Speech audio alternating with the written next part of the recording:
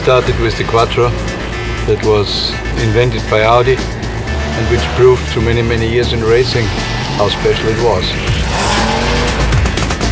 In 2000 we built the Audi R8. I saw the introduction of TFSI, I saw the introduction of diesel. In fact, I was on pole and won the first race in Sebring with the diesel technology.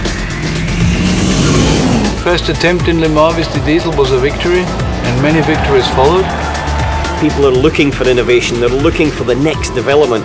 The concept to have on one axle the power from a combustion engine and on the other axle electric power. What it means to me, at the moment it means the future.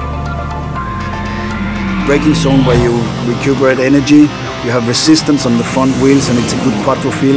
You can rotate the car a little bit easier around the apex, and when you then boost and putting the accelerator, you get an extra power from the front wheels to drive you. I expected to have to really fight and work when the power delivery was coming out, when the e-tron was actually delivering the powers to the front wheels. But in reality it was very smooth, it was very progressive, and it just allowed a nice transition coming out the corner, but you felt that extra kick of power, there was no question about it. Without doubt in my mind it is the next generation, and it's quite exciting to be part of it.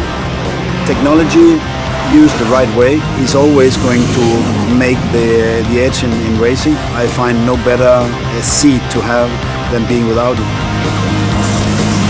They wouldn't have decided to bring e-tron Quattro to one of the world's hardest races, the Le Mans 24 Hours, if they did not believe it was more efficient and better than what they already had.